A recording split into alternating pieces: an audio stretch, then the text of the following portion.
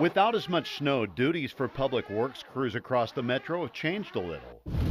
Through Wednesday, weather totals indicate the metro is 6.5 inches behind our average snow total for a winter. We always have the same amount of work to do, no matter our staffing levels. At MoDOT, engineer Matt Killian says his agency budgets $51 million each year for snow removal. This light snow season is on track to save some money on supplies for next year. Also, road crews won't need extra payroll to dig out from weekend weather events. We don't have to pay folks as much if they're doing other routine activities. They're just normally working 8 hours a day during the work week. Killian says the savings are hard to tally up until later in the year. The easier snow demand frees his crew up to remove debris and brush from roadsides, among other tasks. We've only had one plowing event so far this season. In Overland Park, public works managers budget $560,000 each year for the city's snow plan. Josh Welge, a maintenance manager in that division, staffed 8 events last year. His department also stands to save money. His drivers also repair potholes and damaged roads. Usually the cold kind of prohibits